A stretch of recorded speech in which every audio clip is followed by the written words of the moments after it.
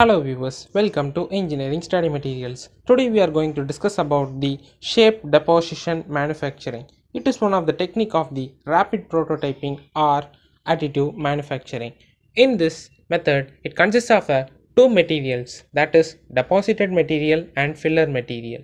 The deposited material is fed using the laser or plasma based welding technique. The filler material is deposited around the part. The material is shaped using the CNC and solid is stress relieved. Finally, the components can be embedded and filler is removed to leave only the finished part. It is used for the finishing the shape of the part.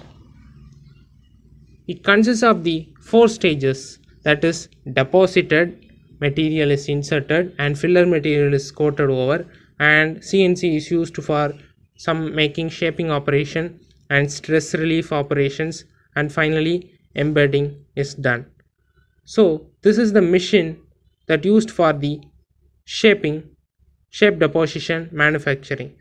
The material used in this is stainless steel 308 and support material can be a copper, and deposition method is micro casting. Support removal is etching, and some of the numbers are given.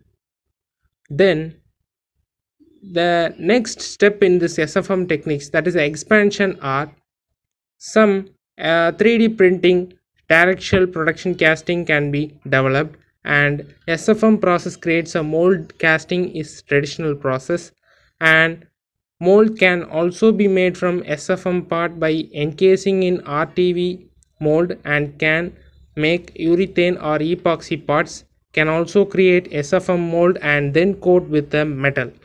So these are the functions and some of the process of the shape deposition manufacturing. So this is a short video, friends. If you like this video, put a thumbs up and share this video to your friends to gain knowledge, and don't forget to subscribe this channel for more videos. So thank you for watching.